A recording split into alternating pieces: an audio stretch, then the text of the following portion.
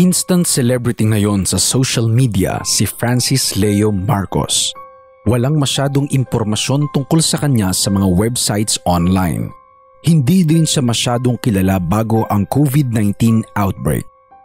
Sa kanyang Facebook profile, nakalagay na mula daw siya sa Baguio pero nakatira ngayon sa Manila.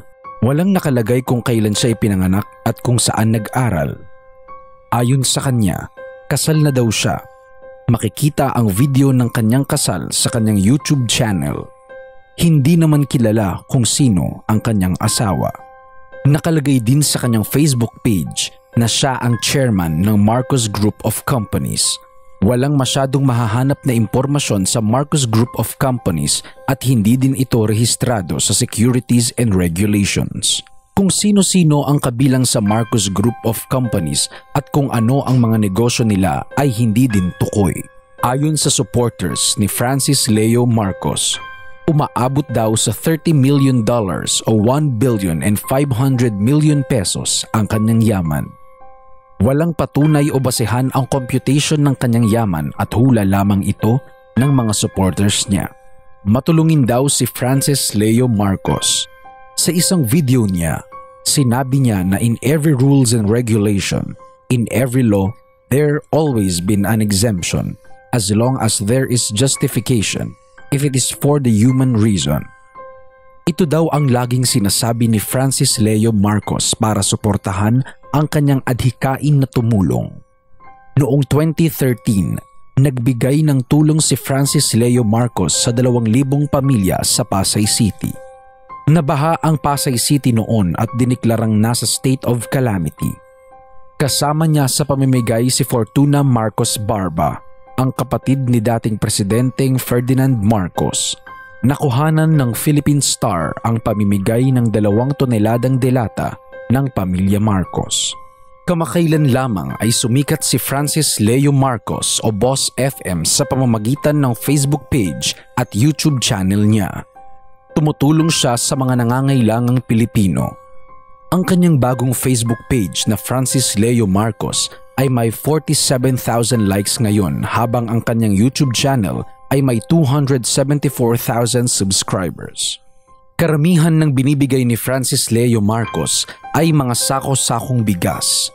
Umabot na sa 500 sako ang kanyang naipamigay. Bukod sa bigas, nagpamigay umano din siya ng 4,000 pagkain sa mga frontliners at iba pang nakatira sa kanilang syudad.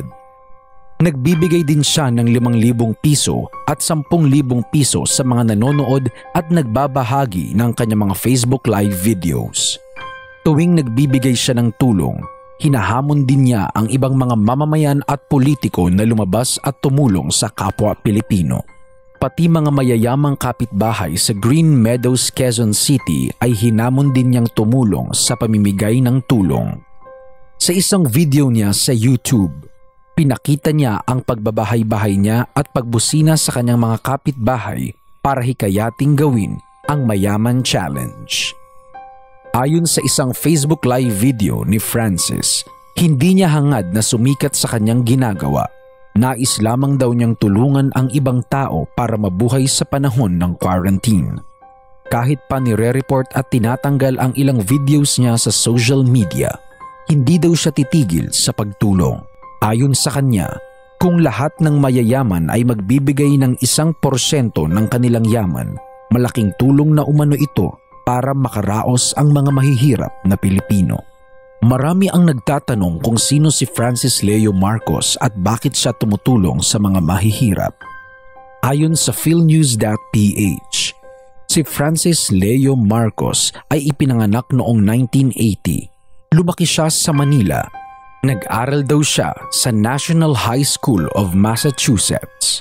Isang businessman si Francis at co-founder din siya ng Marcos Group of Companies.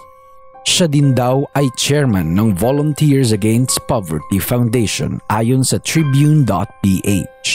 Ang Volunteers Against Poverty Foundation ay isang non-stock non-profit organization sa Pilipinas.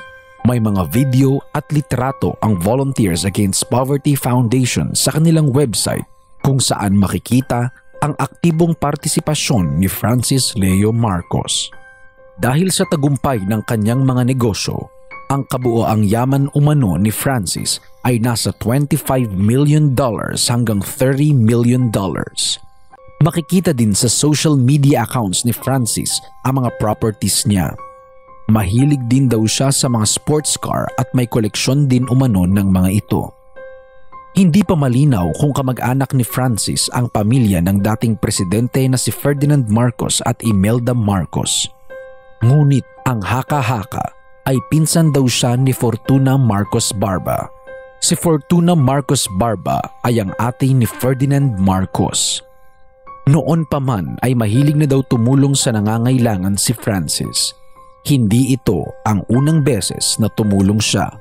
May mga koneksyon din siya sa politiko at artista.